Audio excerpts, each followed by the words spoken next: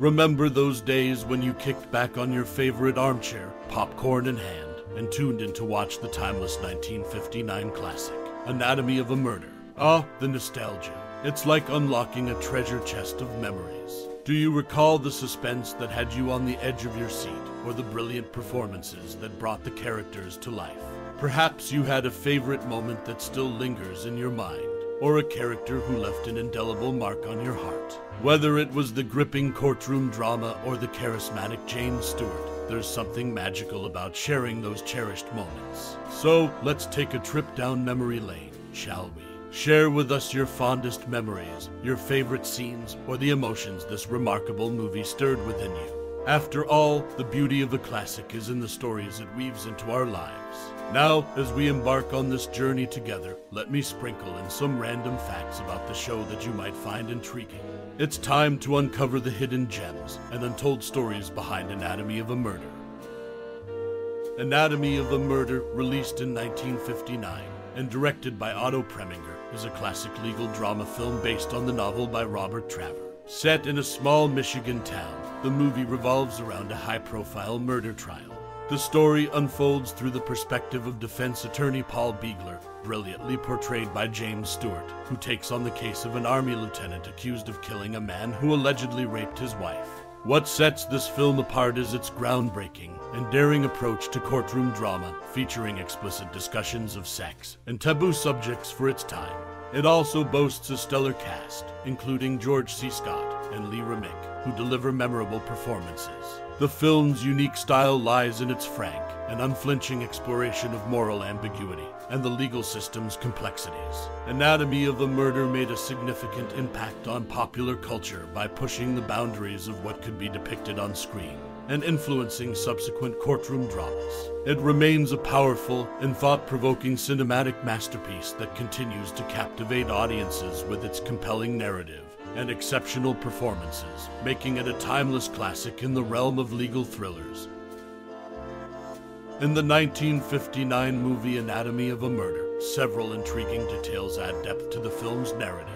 One notable aspect involves Mrs. Josephine Welch, the real-life wife of the judge. It's reported that Judge Welch agreed to participate in the movie on the condition that his wife could have a role as a member of the jury. Another interesting tidbit relates to the character of Manion, whose dress uniform reveals a remarkable military history. His decorations include the Silver Star, the Bronze Star, and the Purple Heart, hinting at a rich backstory that adds layers to his character. Furthermore, Saul Bass, a renowned graphic designer, played a significant role in the film's visuals. He designed both the titles and poster for Anatomy of a Murder. Notably, the imagery of a body in both this film and Alfred Hitchcock's Vertigo from 1958 bears a striking resemblance, showcasing Bass' distinctive style. His intriguing details provide additional depth and context to the 1959 movie Anatomy of a Murder, enriching the viewer's understanding of the film's production and characters. It's clear that even beyond the central plot, this movie is filled with captivating nuances that make it a timeless classic. The 1959 movie Anatomy of a Murder contains interesting behind-the-scenes details that add depth to the film's history. One notable fact is that the law library scene in the courthouse was actually filmed in the Carnegie Public Library in Ishpeming, Michigan. The door that viewers saw being opened in the courthouse, located in Marquette, led to the men's restroom. This unique choice of filming locations highlights the practicality of movie production and the ingenuity of the filmmakers. Moreover, Anatomy of a Murder was shot on location in Marquette County, Michigan.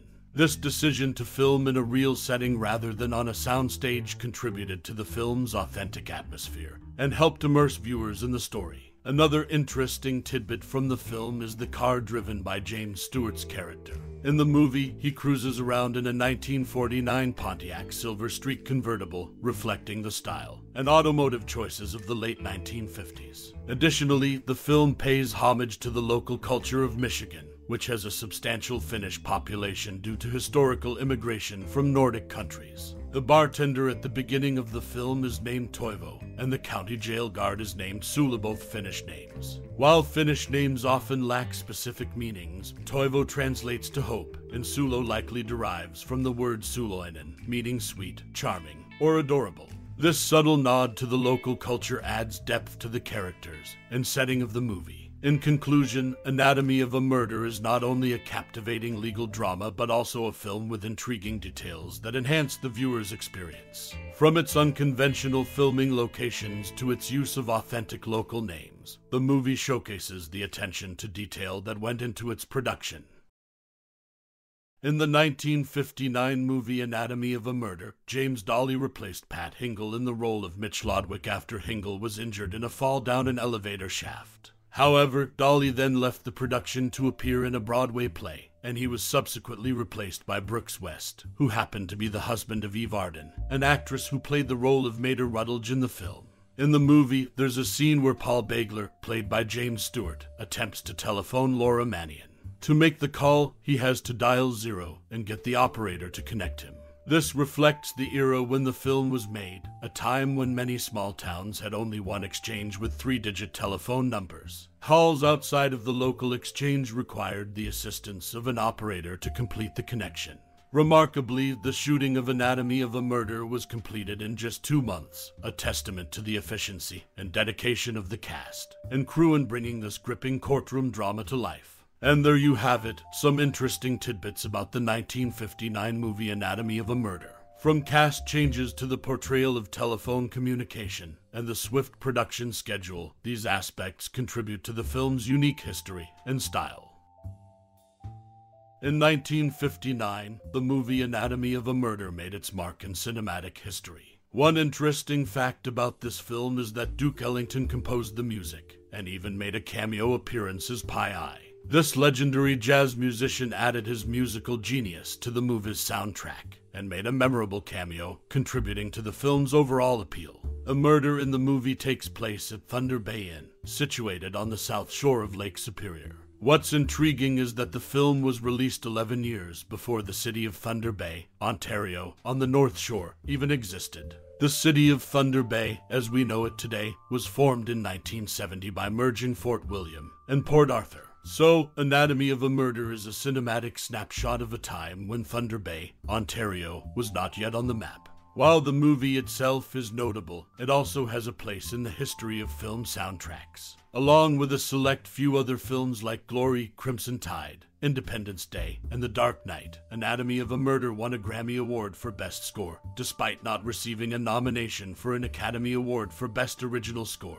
This recognition underscores the film's exceptional orchestral soundtrack and its enduring impact on the world of cinema. In conclusion, Anatomy of a Murder stands out not only for its captivating storyline, but also for its connections to notable figures like Duke Ellington and its unique place in the history of film soundtracks. It's a classic that continues to be celebrated for its contributions to both music and cinema.